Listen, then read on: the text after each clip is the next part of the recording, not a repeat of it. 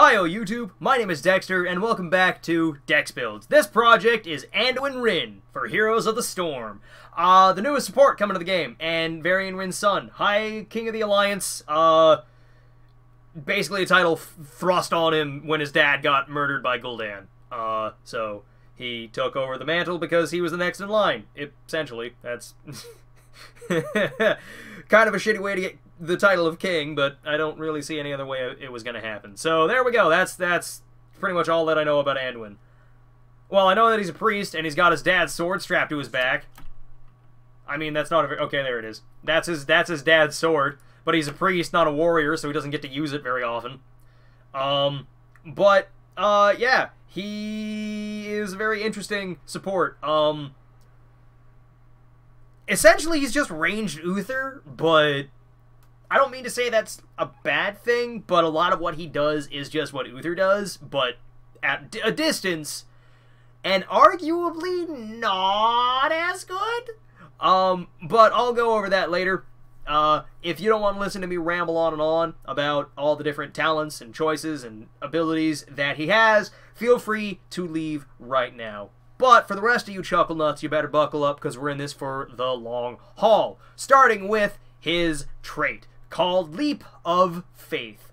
Faith instantly pulls an allied hero to Anduin's location, granting them unstoppable while they are traveling. So you click on an ally and they come back to you. It's like a Stitch's hook, or the inverse of Garrosh throwing someone.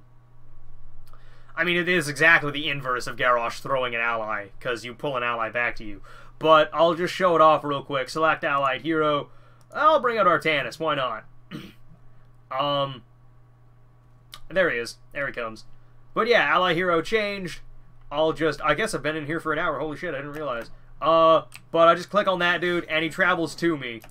80-second cooldown. While they're traveling, they cannot be stopped from moving, so that's cool. Select ally hero. Be gone, Artanis. But there we go. That's how that works, and it's pretty interesting. I don't know why that's all the way up there, but it was, but okay. It's definitely a get-out-of-jail-free card for an ally. Or it could be, if you were insane, a hard engagement tool. Because this is my third time trying this, admittedly.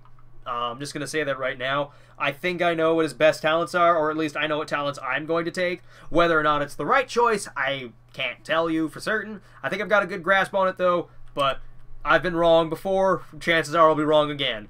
But I'm going to look at his abilities, and then I'm going to jump up to level 10 and talk about his ultimates, starting with his first ability called Flash Heal.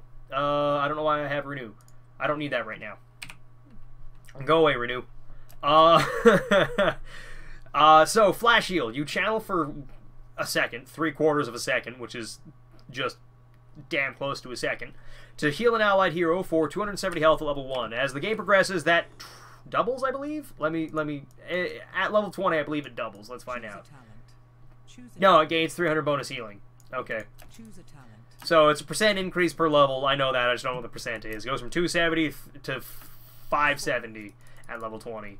But you point, you click, and you cast it on an ally. I'm also pretty sure it's what Uther's heal is called when he's in his paladin, or in his ghost form. I don't know exactly, but I'm pretty sure that's what it's called. And this is where his Uther similarities start coming into effect with Divine Star. Send a light wave out that deals 146 damage to enemies and then returns to Anduin after reaching max distance, healing allies on the way back in a much wider path than it initially traveled in. Healing increases by 25% per enemy hero hit. Uther's wave of light just goes out and hurts all enemies, heals all allies. Anduin's heal only heals on the way in and hurts on the way out. It's interesting. It's definitely a nice looking effect. It definitely is very flashy, but at the same time, it's just kind of, hey, Uther did this, but I'm gonna say better. I don't know for certain. It's not as delayed at the very least. It's just, hey, I've thrown out the thing and it's coming back. It's on like a 15-second cooldown, or 12-second cooldown. You better wait for it. It's gonna be a bit. And then lastly, Chastise. Shove a swell of light forward, dealing 151 damage to the first enemy hero hit, and rooting them in place for 1¼ second. So you throw that out, it's like a Leeming Arcane Orb, but way worse, pretty much in every way, except for the fact that it has crowd control built in.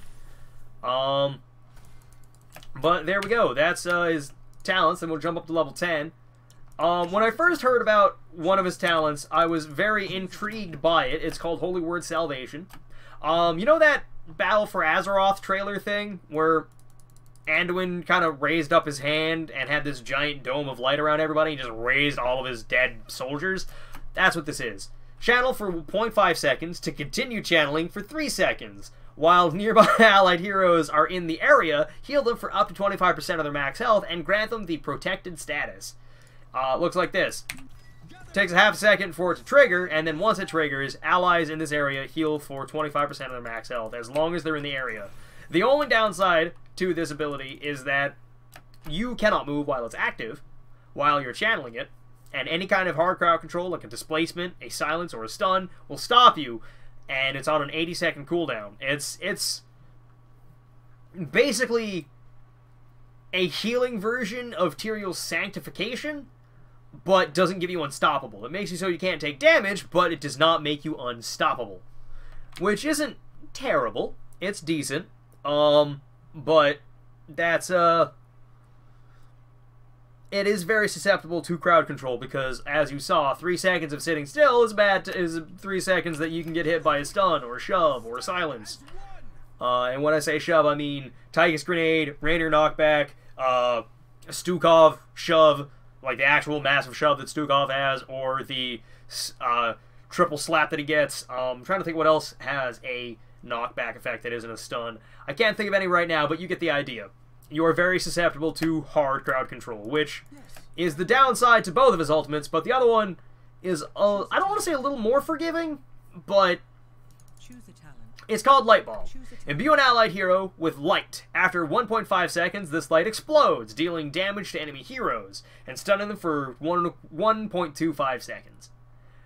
The target gains a shield that absorbs 207 damage at level 10 per hero hit, which lasts for 5 seconds. It looks a little something like this. Boop. It's basically just Ragnaros's Blast Wave, but the entire build in a single ability. Unfortunately, it doesn't have an upgrade at level 20. There's no upgrade for Light Bomb at level 20. Which I find very odd, but whatever, what are you gonna do? Not a lot. I guess complain is the word. But the build that I would go with, would use Light Bomb. It took me a little bit of back and forth to figure it out, and a little mental back and forth. But Holy Word Salvation definitely is potent if you don't have to worry about hard CC. Excuse me, but that's a problem, because I'm pretty sure most of the most popular heroes in the game currently have just that on their engagement. So sitting still for 3 seconds basically just says, hey, come hit me. Do it. Anubarak, Diablo, ETC, Dahaka, they can just walk up to you, and there's nothing you can do about it. You just kind of have to sit there and hope to God that they miss, but, you know, one of those characters have a point-and-click ability, and I don't think they miss very often. But that's just a thing. That's just a thing you're gonna have to deal with. Light Bomb has the same issue, kind of in the reverse, where if they have disengagement abilities, it's hard to use Light Bomb. But if you have a really solid engagement team, like let's say you have an Illidan on your team, you can Light Bomb him, then he can hunt somebody and drop kick him and explode for even longer, or drop kick, explode, and stun them for even longer than drop kick would stun them for. Not a bad idea. It would just be very hard to pull off, and you'd have to be pretty close to him, because not that big of a range on that cast. Yeah, it's a little bit bigger than your Q, but still. But yeah, those are his basic talents, or basic abilities, or all his abilities rather. So I'm going to reset talents and jump up to level 20 so I can take a look at all of his abilities rapid fire. So ignore that I've been in the test area for an hour and 1 minute, and we will talk about all of his talents. At level 1, there's only one choice. There really is. There's only one choice, but I'll talk about them all. We have Renew. Basic attacks against enemy heroes empower the next use of Flash Heal to also heal for 252 damage over 5 seconds. So it's basically increasing the amount of heal you're increasing your healing output by 40 or 45%-ish. It's somewhere between 40 and 45%. I haven't quite figured out the exact number of it, but half of it happens immediately, and the next half of it happens over 5 seconds. It's not terrible, but it requires you to hit enemy heroes with basic attacks, which you don't have that long of a basic attack range to begin with. I mean, okay, say that you don't have that long. You've got standard range, but there's a lot of characters that do more damage than you do at the same range and a lot quicker. And I apologize about punching my computer desk tray, my keyboard tray, whatever you want to call it. Or there's Pursued by Grace. Damaging an enemy hero heals the lowest allied unit, or lowest health allied unit near, I keep saying unit. Let me start this sentence over again. Damaging an enemy hero heals the lowest health allied hero nearest Anduin for 61 health at level 20. It's not that great of a heal, but it is constant, and you don't have to use anything to get it to trigger. Unfortunately, the last talent is the only talent you should ever take. Bold Strategy. Anduin gains both of his level 1 talents, but Flash Heal's cooldown is increased by 1 second. Oh no, it's got a 5-second cooldown now instead of a 4-second cooldown. Whatever shall we do? Oh no! Lords help us! It's the best choice. There's no other talent option. There is no other option. It is just, hey, you get healed for hurting enemies, or you heal ally heroes for hurting enemies, and you get a empowered Q if somebody tries to get too close to you. The only problem I have with the Q is that it is channeled. It takes 1 second for it to trigger, basically. And it's really not that... I don't want to say it's not that potent of a heal, because it's the same amount of health that Rhaegar heals for 3 targets, but Rhaegar's is point and click with a lot higher mana cost, and it heals 3 people instead of 1 person, but it just seems very odd to have to use that on an ally in the middle of a fight. Because I feel like if they walk away, then the channel breaks, and you're shit out of luck, because you can't heal them anymore because they walked away from you. But I like Bold Strategy. It's just, I think it's just the best, because it combines the other 2 effects into one. But oh no, your basic heal has a longer cooldown. Has a slightly longer cooldown. Whichever way you want to slice it, it's not that big of a downside. But Moral Compass, I was back and forth between 2 of these talents in this tier. Moral Compass is interesting. Divine Star fires basic attacks at 2 heroes close to its apex for 70% normal damage. So I'll show you what it looks like. That little outer crescent, it's kind of hard to see, but that outer crescent is where it'll fire auto attacks into. So you throw that out, and it'll fire 2 auto attacks where instead of doing 185 damage, it'll do, I think, 130. 130, yep. Instead of 190, it does 130, which is pretty decent. And keep in mind, allied heroes near you get healed for that amount. There's also Holy Reach. After hitting an enemy hero with Chastise, Anduin's next basic attack has 50% increased range, more damage, and heals allied heroes near Anduin for 197 health. This one's kind of weird. Choose a talent. The reason being, the auto attack buff is really strong. 280 damage. The problem is that it's on a 10-second cooldown, and you can only get 1 out of it, and the range at which it explodes is quite small. It's from there to there, from where Anduin's standing to where my cursor is, like right there. So it's pretty small effect. And then the last one is called Inner Fire. Increase basic attack speed by 20% and basic attack range by 15%. So, like I said, I've got a 5.5, I don't know if I said it, I've got a 5.5 attack range, I'm pretty sure I said it though, and a 0.83 attack speed, which is a little bit slower than Diablo, Thrall, and Stitches. If I take Holy Fire, I gain comparable range to Jimmy Raynor and 1.0 attack speed. So I get 1 attack per second, which is pretty decent, as well as healing my allies for every time I point or deal any damage, which is going to be a recurring theme with this build. But I was back and forth between Moral Compass and Inner Fire. I think I've decided that I would take Moral Compass. It's just a little bit safer to use. Since this one requires you to get a little bit closer to the enemies than you probably should, Moral Compass is on a 9-second cooldown, but it's bonus damage and healing as long as your allies are near you. So you throw it out, and then you... Whoops, I didn't click on them. You throw out the big wave. You do damage to people on the way out. You can do up to basically 3 points of damage. I want to see if I can hit one person with 2 bolts. Does that work? Nope, just fires 1 bolt. Okay, I guess it just say fire basic attacks at 2 heroes close to the apex. So I kind of figured it would be, if there's only one person, hit him twice, double tap him. But nope, no such luck. But level 7 talents are Binding Heal, which is the one that I would definitely take. Casting Flash Heal on an ally heals Anduin for 175 health. It's just free healing that you don't otherwise need to use. Power Word Shield isn't terrible. It does pair decently with the build that I would go with, but I don't like it because it's not Binding Heal. And I don't really expect to be running at the enemy team all that often. I'll show you why in a second. I'll tell you why here in a bit when I tell you what my build actually is. But the other problem with Power Word Shield is that I figured it would be bonus shield or shield per hero hit, but no, it's just if you hit a hero, I believe it refreshes the duration. I don't know exactly. Hold on, I wanna find out real quick. So if I throw that out, yeah, it I think it refreshes the duration per hero hit. No, it does not. Okay, so you throw out one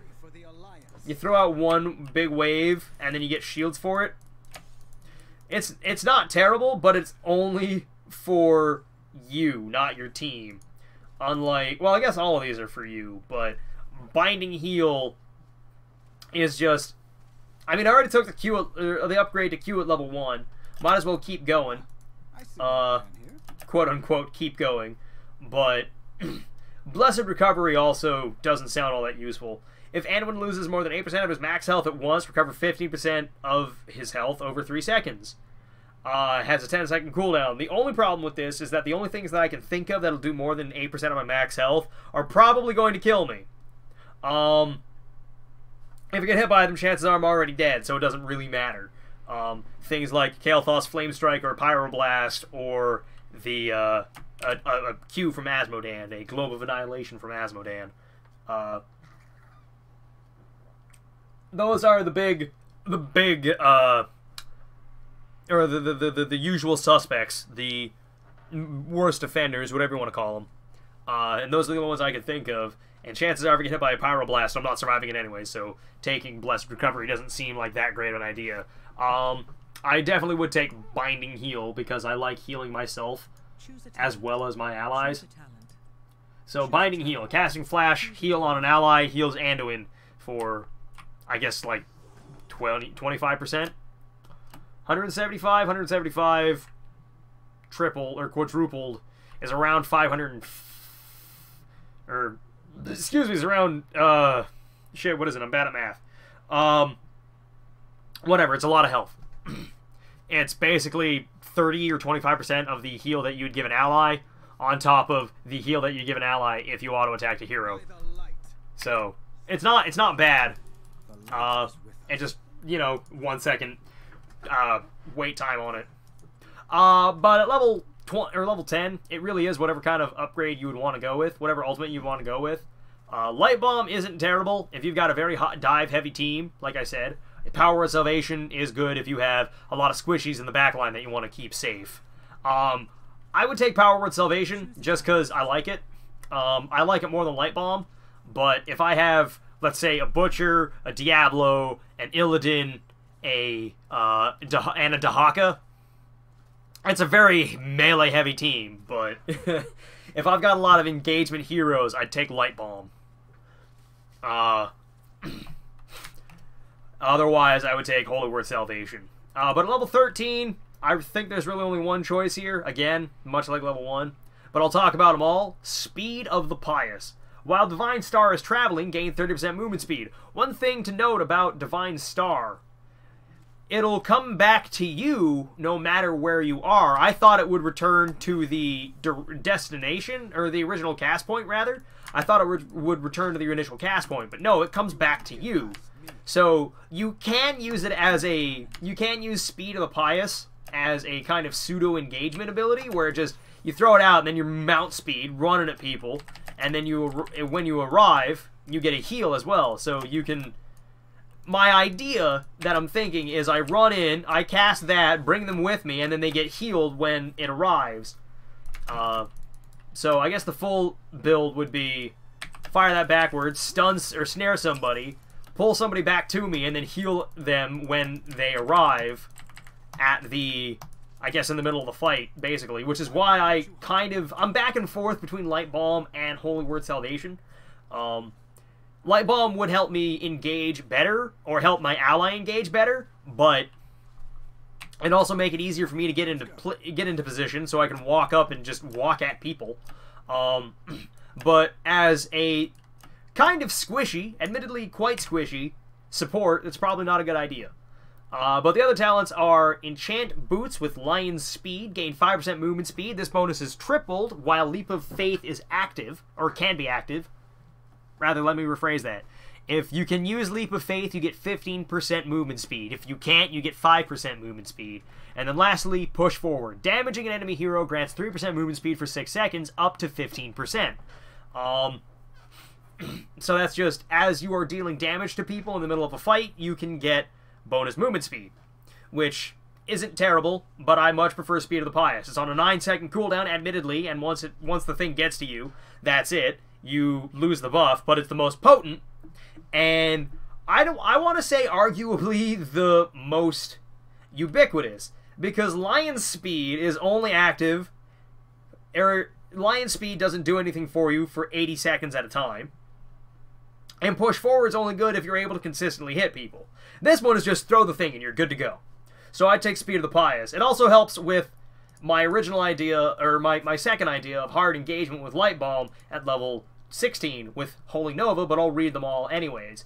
Even-Handed Blessing. If Flash Heal is cast on a different target from the last one that you use it on, refund 40% of its cooldown, which is 2 seconds. It's not that big of a deal.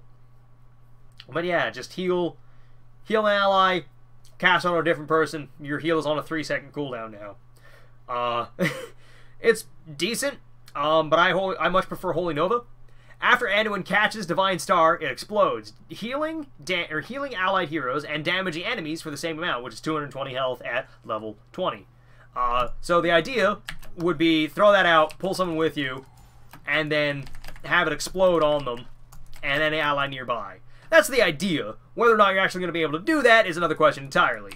But throw it out, snare, pull him in here, and then explode on him.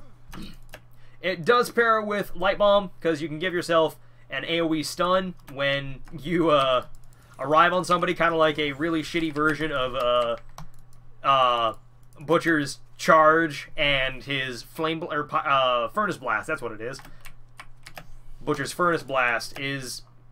But nobody uses Furnace Blast for a reason, because Hitching Post is way better. There's also Inner Focus. Activate to reset the cooldown of Flash Heal and make its next cast heal for 40% more. Damaging enemy heroes with Divine Star reduces this cooldown by 10 seconds. You can take all 20 seconds off if you hit more than 2 people. If you hit 2 people with your... with your Divine Star. It's pretty good. I'll just show you real quick.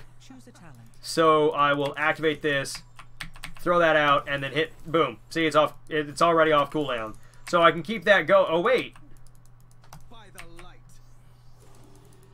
Wait a second. I want to see something real quick. Alright, yeah, duh. That's the whole point of it. It resets the cooldown. Duh. I misread it. So activate that, heal that dude, throw that out, activate it again, then heal this guy again. It's a decent chunk of healing. The other talent that is available at that tier that doesn't take anywhere near as much thought to use properly is the Lightwell. Choose a talent. Summon a light well that periodically heals a nearby allied hero for 164 health. The well only fades after healing 10 times or if it is recast. This cooldown is reduced by 1 second each time Anduin heals an allied hero. Which isn't, or it's pretty good. I'll throw that out. I wish it was something like 2 seconds every time you dealt damage to an allied or an enemy hero. Or rather, heal an allied hero. Because I really only heal people with my abilities. I want to see if this works. No, it does not. Okay. I'm upsetty. So yeah, Lightwell's garbage. Don't take Lightwell. That's what I've learned. But yeah, I would take either Holy Nova or Inner Focus. Inner Focus takes a lot of thought process to pull off correctly. Whereas Holy Nova is just, hey, I've thrown a star, it's gonna explode now, good luck! Really, that's all it is. Speed of the Pious, Holy Nova, and lastly, level 20 talents. I'm pretty sure I said this, but Light Bomb doesn't get an upgrade at level 20. I don't think I'd take Light of Stormwind, but it does sound fun. Holy Word Salvation healing is increased up to 30% of the target's maximum health upon ending, allied heroes gain 40% movement speed for 3 seconds. So it's channeled for 3 seconds to give your allies a 40% movement speed buff and 30% of their max health back, as long as you don't get CC'd in any capacity. It's interesting. I don't think I would take it, but it definitely sounds like a potent ability. But I like the other talents that I get, namely Glyph of Faith, where Leap of Faith gains a second charge. So you can call people to... I don't know if it refills all charges immediately. I didn't check if the cooldowns are separate. I also don't really want to wait around for 80 seconds for that to come off cooldown, so I couldn't tell you exactly. But the other talent is, or the other talents, rather, are Varian's Legacy. Basic attacks burn enemies for 191 damage over 3 seconds and heal Anduin for half of the amount that they deal. So I deal 191 damage over 3 seconds. I get healed for, shit, math is hard. 95-ish. 95.5 health per second. Which would take off more time from a Lightwell. Because, you know, Bold Strategy, or rather, Pursued by Grace and Varian's Legacy, they both count as dealing damage to heroes. And Desperate Prayer is weird. Activate to desperately heal an allied hero for 1,184 health, but kneel for 2 seconds and unable to act. It's basically a different version of Rhaegar's Ancestral Blessing. But instead of it taking a second for it to arrive on the target, you can't move for 2 seconds. Which, admittedly, isn't that bad. I guess the idea would be... I'll reset talents real quick. Excuse me, the idea is that you hit them with that, and then you run off to an area where you're safe, and then hit them with that, and then they get a lot of health back over 5 seconds, and... get a decent amount of, they get a decent amount of health back over a really short amount of time. Unfortunately, it's on a 40-second cooldown, and once I trigger that, it puts Desperate Prayer, or puts Flash Heal on a 10-second cooldown, which is where I get most of my healing, which is where I get a consistent amount of healing from, rather, let me rephrase that. But yeah, I would take either Varian's Legacy or Glyph of Faith, because it would just kind of help you with pulling people through the battlefield to safety or to slapping range. But my build idea would be to take Moral Compass. I need to find out something about Power Word Shield. I don't think it's going to work the way I'm expecting it to, but I'm going to find out real quick. I'll just throw that over there, and then we'll walk on over here. Nope, doesn't work the way I thought it would. Okay, never mind. So I'd still take Binding Heal. I thought the Holy Nova Explosion would count as the Holy Star hurting enemies, but it does not, so I'm not going to bother with it.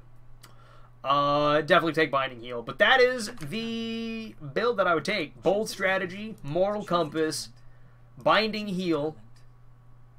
It really depends on what the team needs. If you need more engagement, Light Bomb. If you need more, if you need protection on the back line, Power Word or Holy Word Salvation.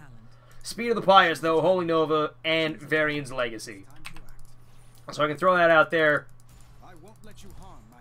And heal that dude for a little bit of health every time my flames proc.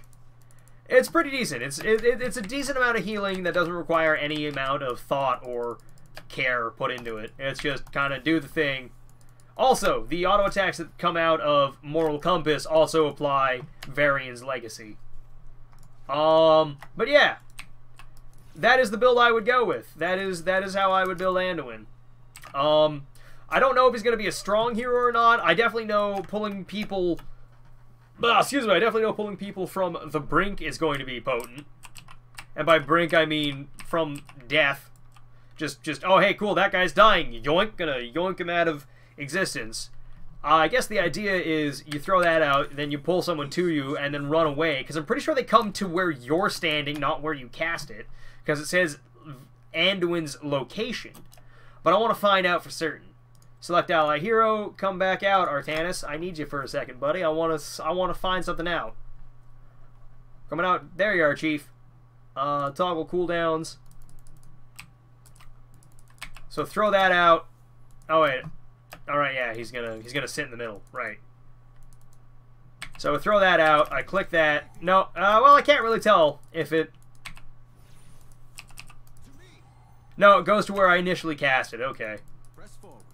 So my idea doesn't quite work the way I thought it would. But whatever, it's decent. And explosions. Yeah. Also, if you're pulling an ally with you, chances are they're going to keep moving in the direction that you're moving in. So you throw that behind you, you pull someone with you, you catch the star and it explodes on whatever you might be near. I don't know how that's... It's going to be hard to pull off, admittedly, because, like I said, you're a very squishy melee, or a very squishy ranged character, but it does sound fun nonetheless. I